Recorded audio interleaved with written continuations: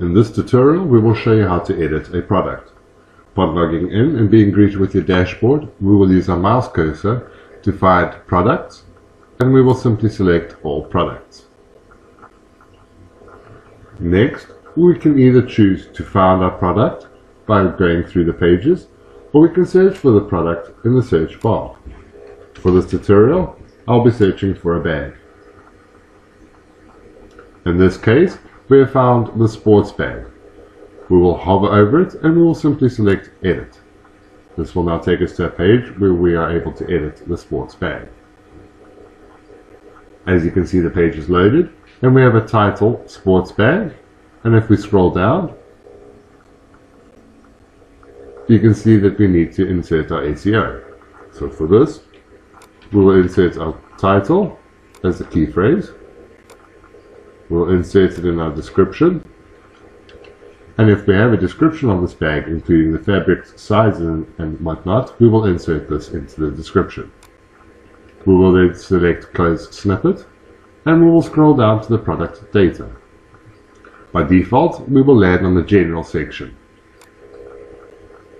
As you can see here, we currently have a regular price of 265 Rand. If we wish, we can enter a sale price, for example, of 260. What this will do is we'll display the old price of 265 with a line through it, and then the new current sale price next to it. I will remove the sale price and we'll set it back to default.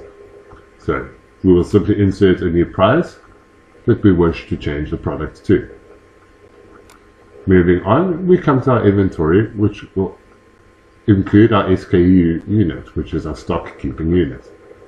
We can also opt to change our shipping options, our linked attributes, linked products, my apologies.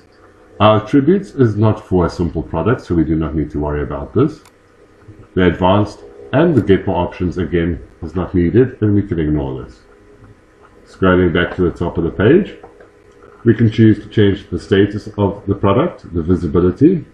We can change, for example, if this product was only to become available on sale next week, we could publish it at the beginning of next week.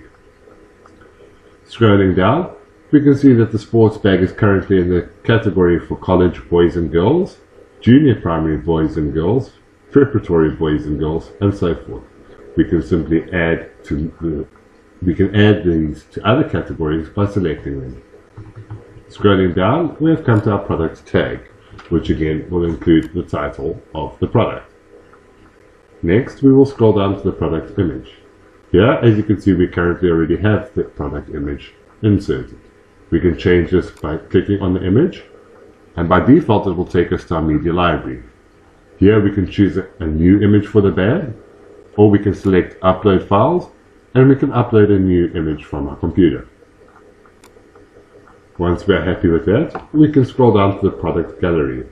Again, we can add products to the gallery by selecting the Add button, where we are able to upload images, or we can choose images already uploaded to the website. Once we are happy with all the images, we will simply select Add to Gallery. If we have selected the wrong image, we can simply delete the image by selecting the cross. Once we are happy, we will run through the product one more time. We have our title, we have a description, we have done our Yoast SEO, we have done all our product data, which includes the price. We have selected the categories, we have included tags, and we have done the images. Once we're happy, we will scroll up, and we will simply select Update. That is how you would edit the product on your website.